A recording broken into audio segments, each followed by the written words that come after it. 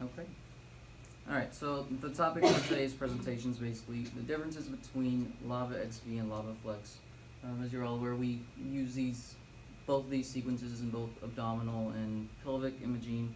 But mainly the purpose of this goal today is to understand the difference of why we use one over the other in each particular area of the body. So first we want to start off with what is lava, and then we'll go into Lava XV and Lava Flex. And so, how'd that get there? Never mind. So that's lava. Alright, so we'll start with just a lava sequence in general. And so here it is. So basically lava is a 3D SPGR sequence. It'll automatically use partial KZ filling technique and special technique. So basically the reason that we use this is what this is essentially doing, it's going to give us a relatively quick fat-sat sequence. That acceleration portion coming from that filling technique, and then the special technique is going to give us our fat saturation. So that's kind of just the overall broad application of lava, and then the Lava XV and the Lava Flex is the offset off of each one of those. Alright, so for the next couple of slides here, the next two slides, they're just basically going to be kind of almost like a Venn diagram as for the Lava XV, Lava Flex, where they're used, and how one benefits over the other. Along with at the last about 4 or 5 slides, there are going to be some examples for the images themselves, and that way we can all kind of have an idea of what exactly we're looking at when we're talking about Lava XV versus Lava Flex. So as you can see, the regions that they're used, essentially we're only using the Lava XV in the liver, and we're using the Lava Flex in the pelvis. And so I just kind of want to make it brief and pretty concise as far as information that's here. That way once it's uploaded into up to, I guess, YouTube and wherever, whether we disperse it in email or add it to maybe one of our team's Outlook folder. That way, rather than me having notes and just kind of talking about it, you'll have access to the information there immediately. So basically, we use Lava XV over Lava Flex for improved fat sat in the liver.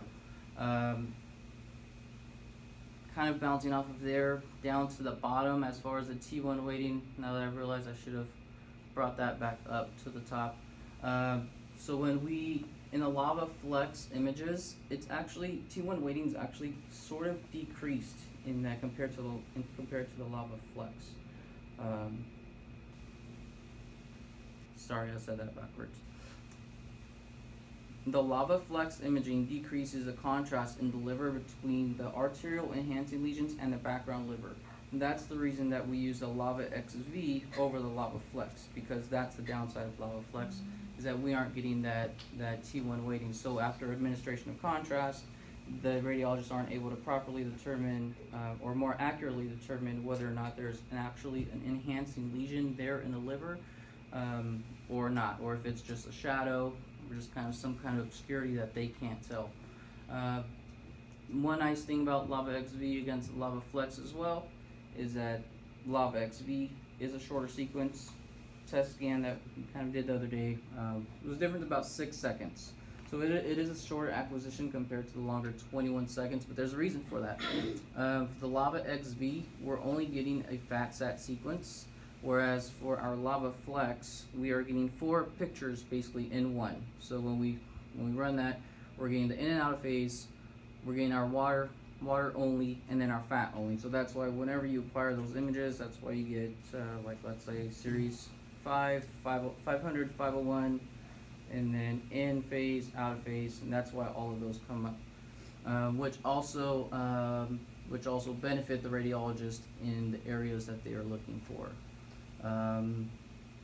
Here, kind of as I said, as far as the acquisition time and the coverage in the liver, closer to the diaphragm as opposed to the pelvis, you're more susceptible to motion artifact there in the liver, unlike the pelvis, which is another reason why Lava Flex is used instead, just because you aren't susceptible to that. And then if we go ahead and continue here, one of the big differences I would say probably the biggest difference, probably the best difference between the two is the fat saturation, the way that they saturate fat for each sequence altogether. In Lava XV, we're just using our spectral fat saturation as opposed to a 2-point Dixon technique. So as you're all aware, oftentimes, especially like for breast imaging, where you have to manually keep track of your fat and water peaks, so you make sure you saturate what you want to saturate, which is fat. Lava XV, doing that manually for you usually works out pretty well. The fat saturation, it's using the 2-point Dixon technique, though the 2-point Dixon technique is, I would say, by far superior. And we have some images here at the end with some examples. It's a little more homogeneous as far as the fat sat, and the fat saturation for it, I feel like it just looks better. It's just nice and dark as opposed to just not. But then of course they are both susceptible to artifacts. The Flava Flex very frequently can have a pixel swap artifact, where it's going to, when running the 2-point Dixon technique calculation in the post-processing portion, that fat and water is inverted. So basically, well, I have a couple examples here at the end, and even an example of a patient that we did yesterday where it was kind of perfect timing that I was getting those set of pictures, which I'll show you here. I couldn't get one for the Lava XV artifact, but most oftentimes, a lot of you probably come up with, when you have typically happen more common in larger patients, you kind of get those kind of bands coming in throughout the side. So that's usually one of the most typical artifacts that you get with Lava XV. The calibration, there isn't really calibration used for the Lava XV as far as the asset scan. That asset scan is more likely being used for other sequence unless the Lava XV has pure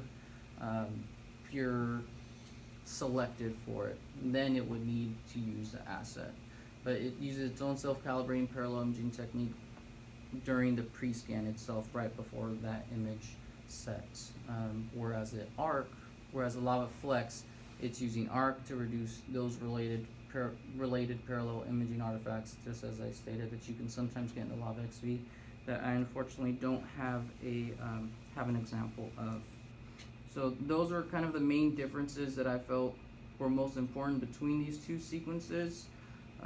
Even though they're both lavas, some derivative of a lava, they definitely benefit one over the other over certain situations, and one of my examples here at the end will really demonstrate that for us and kind of drive that home.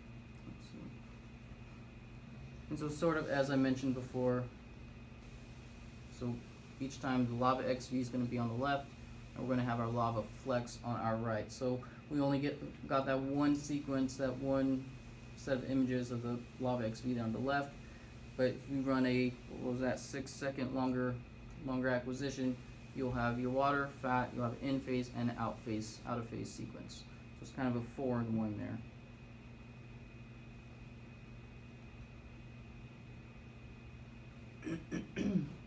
So here's kind of what I was saying as far as the fat saturation. It's a little more homogeneous, I'd say, as far as when you look at the anterior portion of the abdomen there.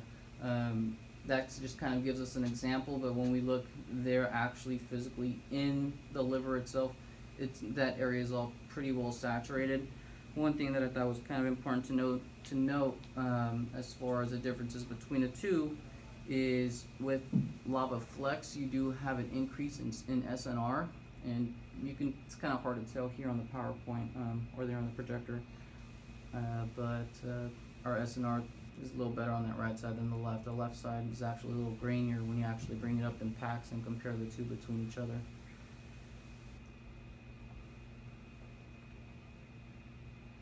And so these are all the same patient. This is that patient that we had yesterday.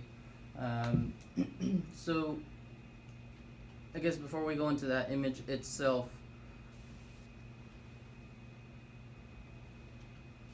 So one of the reasons, so this uses the Dixon-based method as far as fat sat, sort of basically just like ideal, which is why we sometimes have those pixel swap issues, and which is why we usually have better fat saturation in those ideal sequences, along with here the ideal flex, because we're actually using that method as opposed to the spectral saturation, where here when with that patient who had that posterior who had that spinal hardware there, when tried to fat sat, it just did not look as well as that other side. And these are exact copy coverage, copy slice, thickness, field of view, everything. And so you can really tell the difference here between your fat saturation in that area.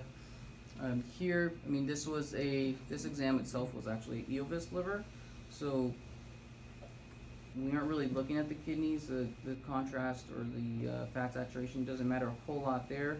But then when we brought this to, we decided, the tech who was running the scan decided we should actually, excuse me, run this by a radiologist. Called the body fellow. He took a look at it. He said, we said this patient has hardware. We're getting better fat saturation with our lava flex over the lava XV. Is there one that you would prefer for us to run? And basically what happened after he took a look at it, he was taking a look at the lesions. Even though the lesions that they were looking for in this abdomen was more anterior, he felt that there may potentially be something there more in the posterior section as well. And for the sake of better fat saturation, we should use the lava flex. So I would urge you that if you ever come across something like this where somebody has some spinal hardware and you're really noticing this going on in the lava XV, potentially you can run a lava flex, see if it turns out any better, which it probably will, just like in this situation, because it used that Dixon-based technique. We'll run it by the radiologist, see if they will prefer that we do the ideal flex, then we'll just do the ideal flex. And as I mentioned, this was actually Davis liver protocol, and so when they said do the lava flex, smart prep was actually not a good option. It would not allow us to use smart prep. So I believe they just went ahead and ran I don't know what delay they ran on it, but I think he just ran a manual delay. But just kind of one thing to note there is, as far as if there's hardware we could potentially make it better, then always do so.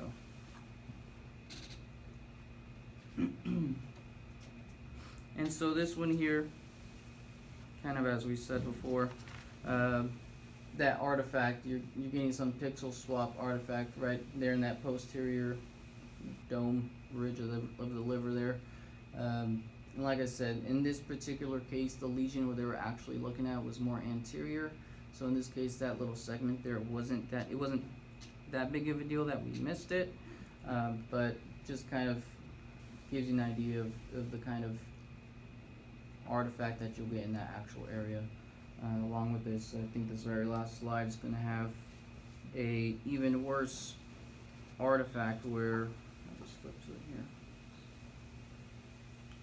In this artifact here, where basically that whole kidney, that whole kidney is inverted. So in our water sequence here, where water is supposed to be bright and excuse me, and fat's supposed to be nulled out, it isn't. It's actually reversed. And the same thing there in the fat, in that fat sequence.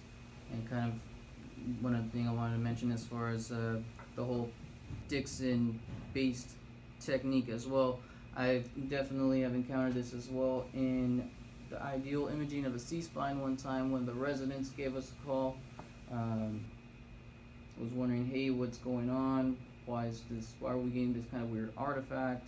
And so we just told them, yeah, it was just pixel swap in patients. And usually, kind of as I showed here, when there's hardware involved, it's more likely to happen. And with that C-spine that resident had us look at, that patient had some kind of they had braces. So it really kind of threw off a portion of the cord. So you can definitely, it's more than likely to happen with patients with hardware. And that's it for lava XV.